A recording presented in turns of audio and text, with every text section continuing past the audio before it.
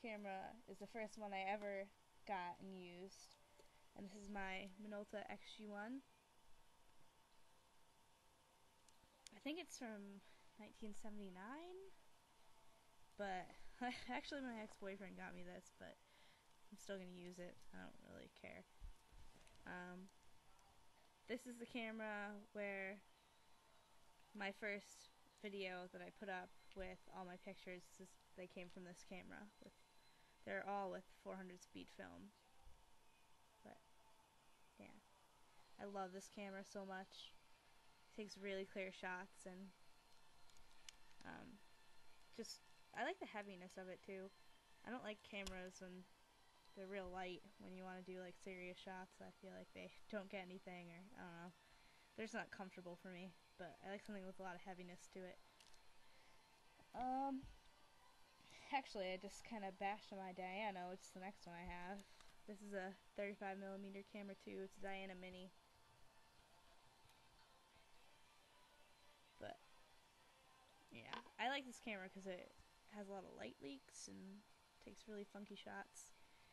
I got this on lomography.com, and if you just go to that website and look up the Mini Diana, you could look at examples of shots from the Mini Diana. I had developed one roll, but I haven't scanned any of the pictures yet.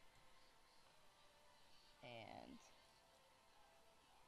the third 35mm camera I have is my Fujica ST701. My mom gave me this camera because she bought it in like the late 70s, and now she never uses it. But I started using this like a month ago. She gave it to me like maybe 6 months ago, and I just started using it because I was so in love with my Minolta. But the shutter kind of is messed up on that now, so now I use this one. But I love this camera. It really captures like rich colors, and again has a nice heaviness to it.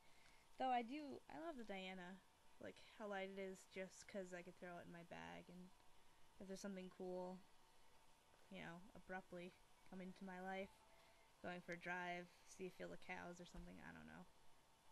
But yeah, I have to say though, my favorite is the Fujica right now, and also because I got this lens from my friend where it was in her dad's camera bag that he bought from a flea market, and this lens didn't fit the camera that was in there, and it fit mine. So yeah, it's like a kaleidoscope.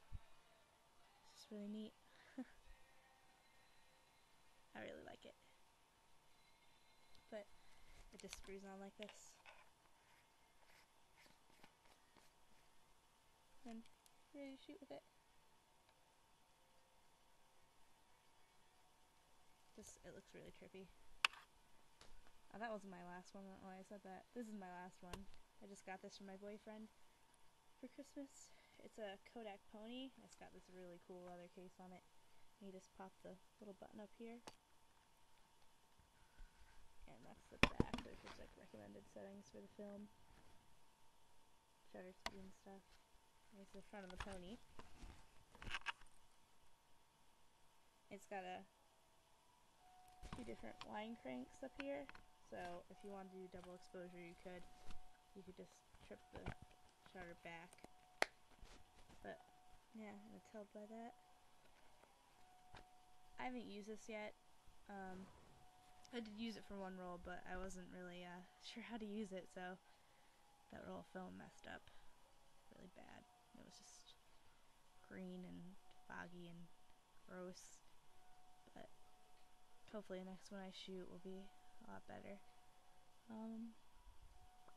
Yeah, those are all my cameras. 35mm. I have a bunch that I can't really use because I don't have the films for them, like a Holga and a bunch of brownies, which are just old vintage camos I like collecting. But yeah, so if you guys want me to share those, just tell me, and I will.